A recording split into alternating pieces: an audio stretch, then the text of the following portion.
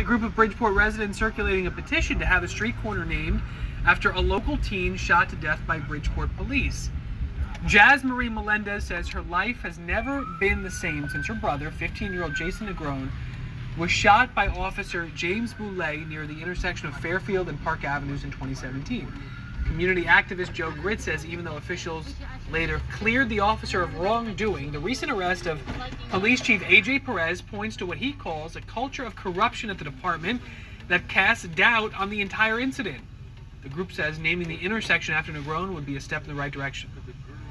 It would ease the tension somewhat between, I feel like, the family and friends and the police and the city officials.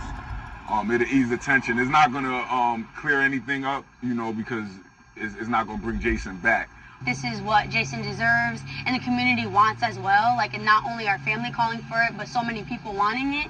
I think it made us all really happy and something that we would want to see to honor Jayson, because we created the memorial to honor him and to always remember what happened to Jayson.